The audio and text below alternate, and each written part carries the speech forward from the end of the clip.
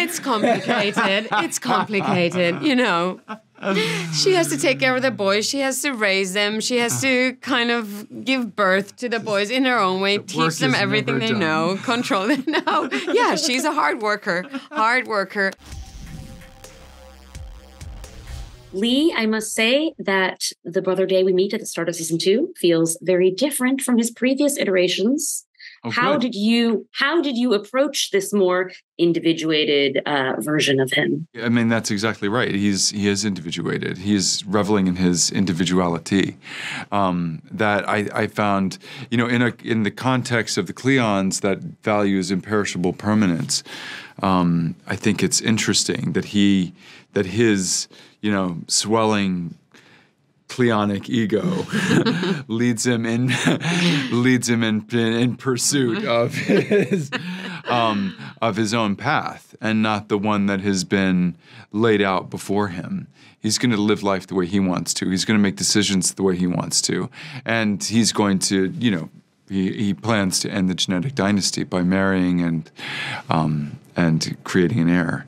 So I found the character. I had a lot of fun with the character this year, to be honest. I think I found a lot of humor in kind of how savage he is, and primitive. Speaking of swelling, primitive savagery, Laura, I was very shocked by how we find Demerzel and Brother Day this season and the dynamic that they have. It's not one I would have expected in season 1.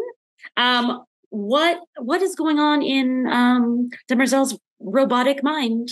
What does she feel about this Brother Day? Does she? Well, are you okay? Do I need to save you? Is what I'm asking. It's complicated. It's complicated.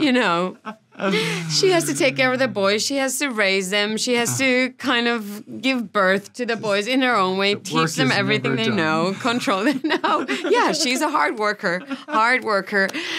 And this Cleon 18th, he's not an easy one. So there are some extreme ways she needs to use to help this version of a man version of a man. Nice. To survive. Oh boy. Yeah, she has her mission, and there are many ways to execute that mission. And here we see one. 4 or 5 of them. Yeah. You mentioned, marrying us, Queen Sarah, Queen of my heart. How does her introduction affect both of you and your relationship? I think they don't really have a lot of friends, the Cleons and Demerzel. They don't really see too many other people.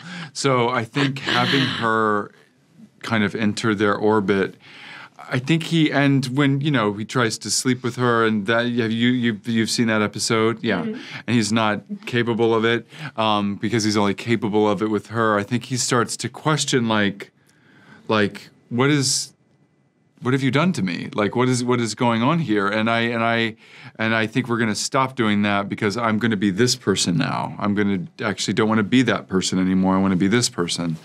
I think he's tortured in his way. He's in a problem. He's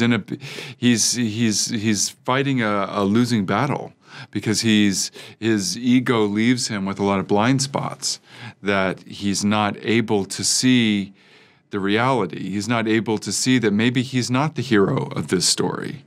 Maybe someone else is. Maybe he's on the wrong side of this, actually. Many thoughts for Brother Day.